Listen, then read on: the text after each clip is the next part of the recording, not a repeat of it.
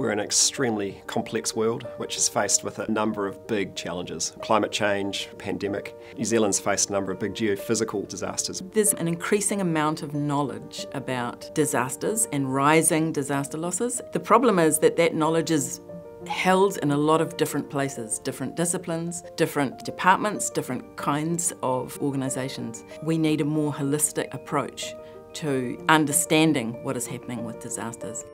The Master of Disaster Risk and Resilience takes an interdisciplinary approach to try and understand what's driving those losses and what are some of the strategies that we can use to reduce those impacts. The MDRR is deliberately positioned between the strong drive for scientific rigour and the need for relevance and broad communication skills that is required in the policy and practice sectors. It's one of the few truly interdisciplinary disaster risk and resilience degrees in the world.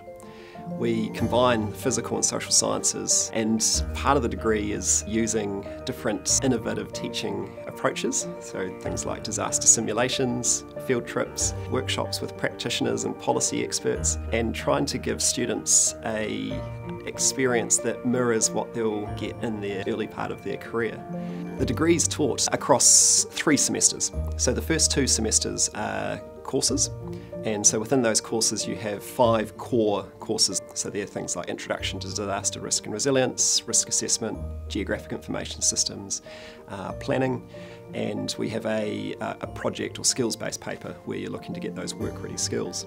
There's some space for elective courses which allows students to specialise, and then in the 3rd semester we have a dissertation where you're undertaking an independent piece of study. In many cases we'll partner very closely with an external agency or company or organisation where you're doing work for someone in the field of disaster risk and resilience, so you're getting those industry contacts and having a real-world experience. There's a large number of career pathways coming out of this degree. Things like natural hazard analysts and regional councils, geo-environmental consultancies often employ a lot of our grads.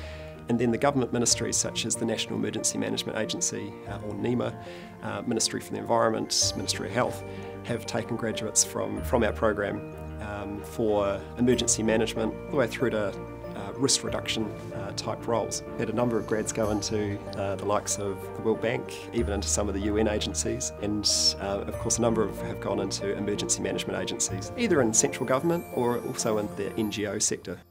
We take a really diverse range of people into the degree, all the way from engineers and physical scientists, all the way through into the humanities. Because we accept students from such a wide range of disciplines, we have this highly diverse cohort who are united by a passion for reducing disaster risk. This degree gives you the interdisciplinary knowledge, skills and tools where you can start to think about how we can reduce some of those effects, increase our resilience so that we've got a much more resilient society that will hopefully be able to weather and not just survive but thrive in the decades ahead.